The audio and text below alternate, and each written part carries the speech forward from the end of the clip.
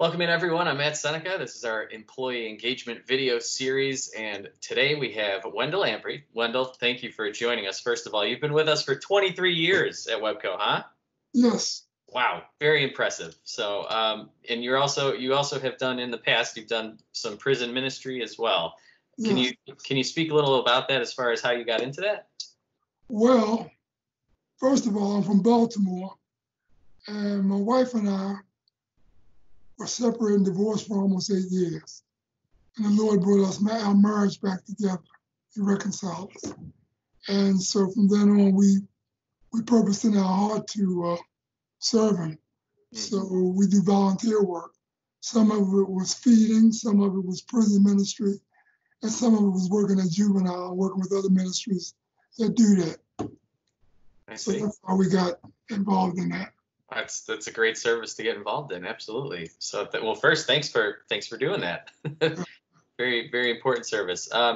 When working in, how many years have you done that for? You said I didn't pick that up. Well, I want to say that I started down at the jail around about 03 or 04. Okay. And then maybe a year or two after that, I went to Raider, started going out there also. And it was strictly volunteer going out to Raider. That was the most challenging part because I was dealing with younger people who were angry for a bunch of different reasons. But had to develop a relationship with them so they could trust me. So once I developed that relationship with them, then the Bible studies went better. So and then what kind of like able to baptize a couple guys while we were out there too. Oh wow. Yeah. And then so you as the Bible study would start, would you noticeably see kind of a growth in these younger people?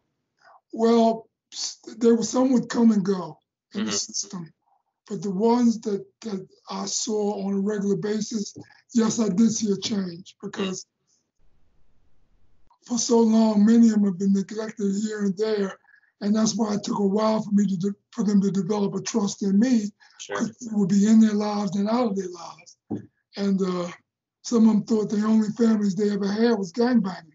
So I was showing them that wasn't a good alternative. And I was showing them the love of Christ and developing that with them. And the more they saw me, the more they believed in what I was saying. Not just what I was saying, what I was illustrating them through what we were studying. And then do you keep in touch with some of these people still, or?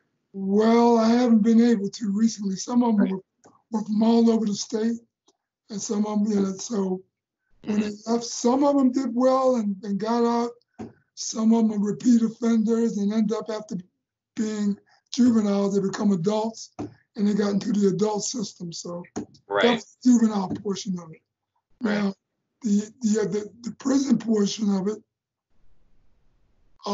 was down at David L. Moss. That's where I did the Bible studies. My wife and I did Bible studies down there at David L. Moss. And we would go down there every week.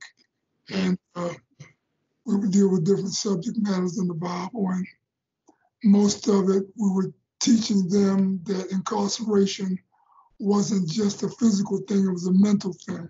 We're showing them that how all people make mistakes and that they have worth. That's the main thing I was teaching them, that people have worth and people make mistakes.